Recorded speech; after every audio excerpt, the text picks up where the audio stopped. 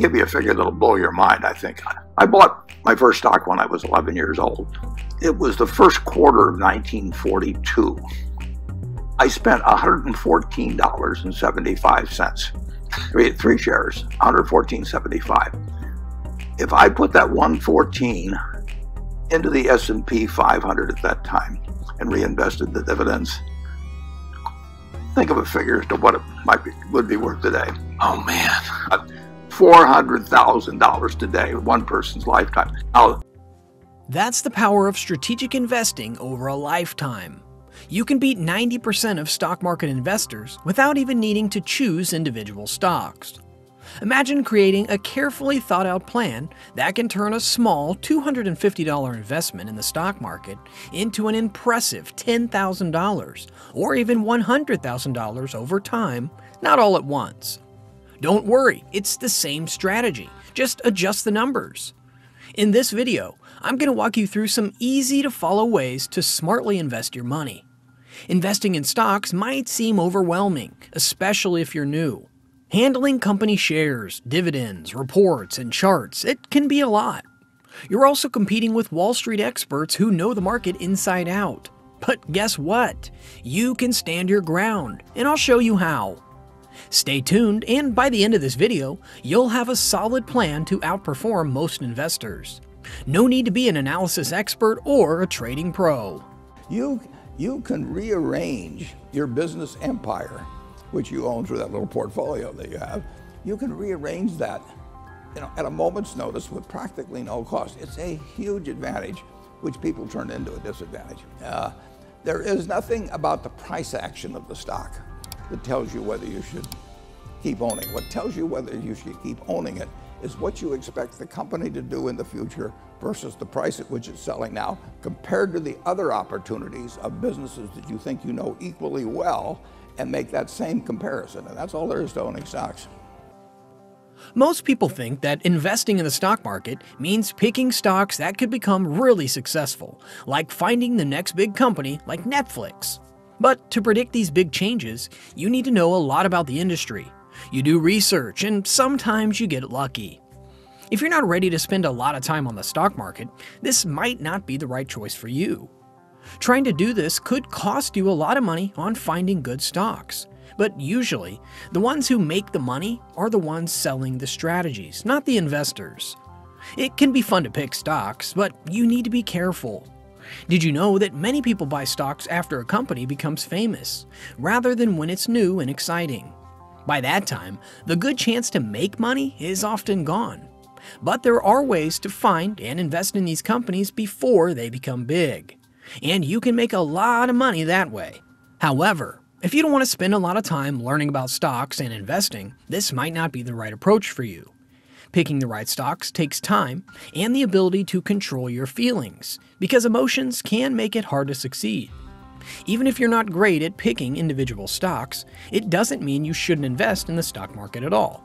There are other ways to do it. The S&P 500 index has been the massive outperformer over the 9.5 years of the Fed. Yeah, it'll absolutely kill every one of the fund of funds. And bear in mind, each one of the fund of funds had a strong financial incentive to pick the best funds they could find 10 years ago. I mean, it meant real money to them. Yeah, so it was overwhelming. And passive investment, I've written about it. Passive investment in aggregate is going to beat active investment because of fees. What you should do is put your money into exchange-traded funds, ETFs. They match how much risk you're comfortable with. Imagine an ETF as a big group of company shares. Instead of just buying shares from one company like Apple, you can invest in a fund that has shares from Apple, Disney, Facebook, and Amazon. If you only invest in Apple and something bad happens to the company, your investment could lose a lot of value. To make your money grow steadily and safely, it's better to choose a plan that tries to lower risks and increase potential profits. Usually, it's good to invest in 3 to 7 different ETFs that cover different things. But if you're new to investing and only have $100 to start with, you can begin with just 1 or 2 ETFs. As you get more money to invest, you can add more ETFs to your plan. It's really important to understand how much risk you can handle because it helps you make smart choices about where to put your money. ETFs offer different types of investments in many areas, and the ones you pick should match how much risk you're comfortable with. This way, you're following the main ideas of how Apple thinks about investing. By spreading your investment across different ETFs, you lower the chance of one company's performance hurting your entire investment.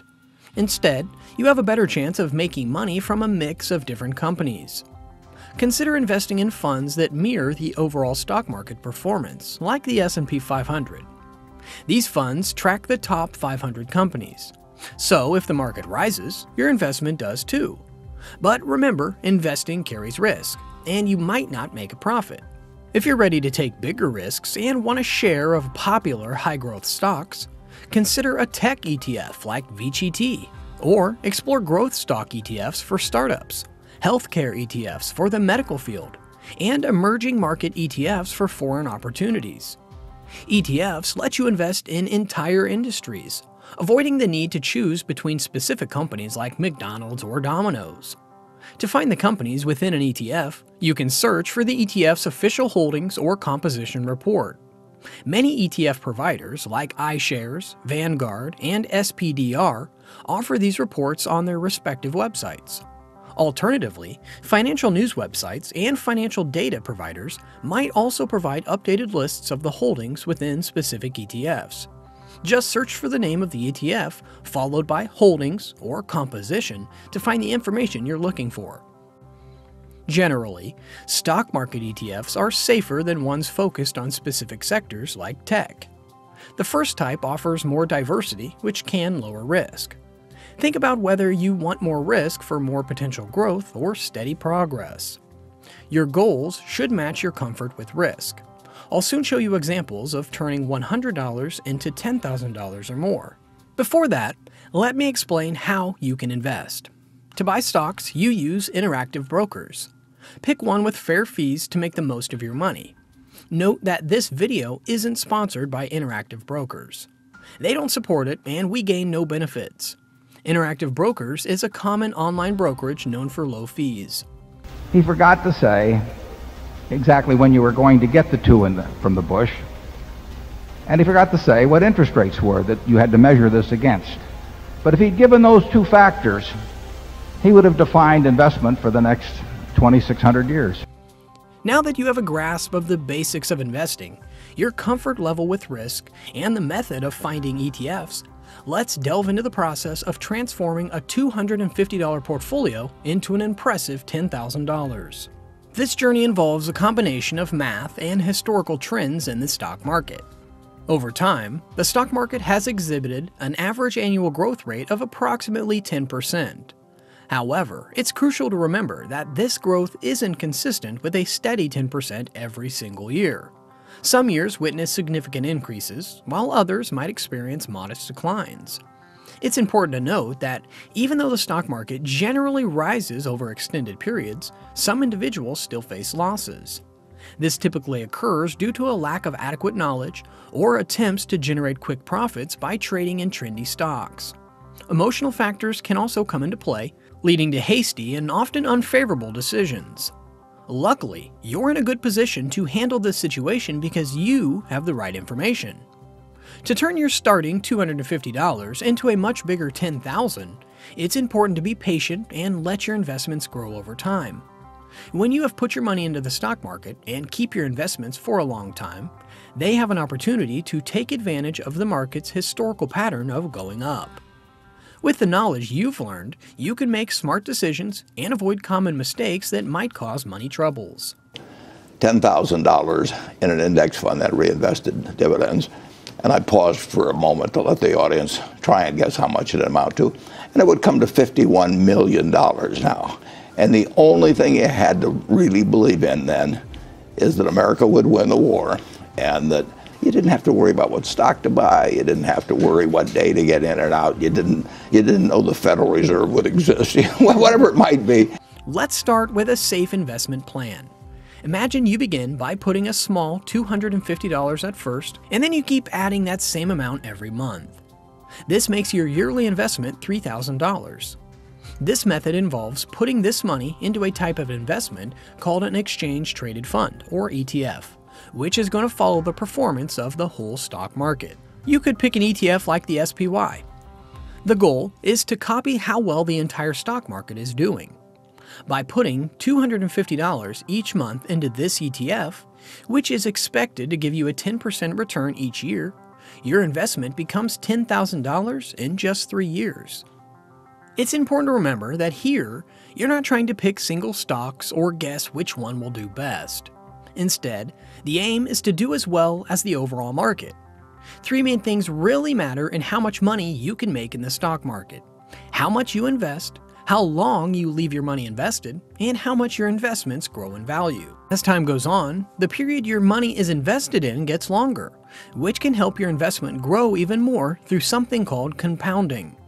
Plus, if you put more money over time, your potential to make more money grows too. Finally, the amount your investments increase in value plays a big part in how much your investment grows overall. If you stick to this smart investment plan and look at the long term, you could see your investment grow a lot, even without having to find the best individual stocks. The more money you invest, the greater your potential to earn. But what's intriguing is that your returns don't increase in a straight line. Instead, they follow a curve. This concept hinges on several factors: the amount of money you invest, the duration it remains invested, and the quality of your interest rates. When these elements align favorably, your returns improve significantly. But it doesn't stop there. Your money enters a process of compounding, wherein your initial investment generates gains, and those gains in turn generate their own gains. This creates a snowball effect, accelerating your earnings.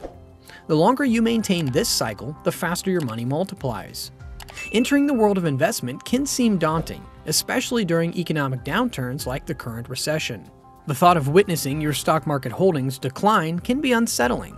However, keep in mind that substantial gains aren't achieved in a matter of months. True wealth is accumulated over the long term. This journey is about embracing the potential of consistent growth, even in the face of short-term setbacks. So, while opening your portfolio and seeing red might be disheartening, remember that focusing on the long game is what will truly bring financial success. If you are not a professional investor, if your goal is not to manage money in such a way as to get a significantly better return than the world, then I believe in extreme diversification. I mean, so I believe 98 or 99%, maybe more than 99% of people who invest should extensively diversify and not trade. So that leads them to an index fund type of decision with very low costs, because all they're going to do is own a part of America, and they made a decision that owning a part of America is worthwhile. When the prices of things you might want to buy suddenly drop a lot, it's like finding a great opportunity to buy them. This is a smart approach because when the prices crash, you can get really good investments for much cheaper. This is especially important if you're interested in the fast-changing world of technology. Investing in technology companies can be exciting because they can shape the future. One option you can think about is the Vanguard Information Technology ETF, or VGT. This is a collection of tech-related investments. VGT has done really well in the past years, growing around 18.5% every year on average.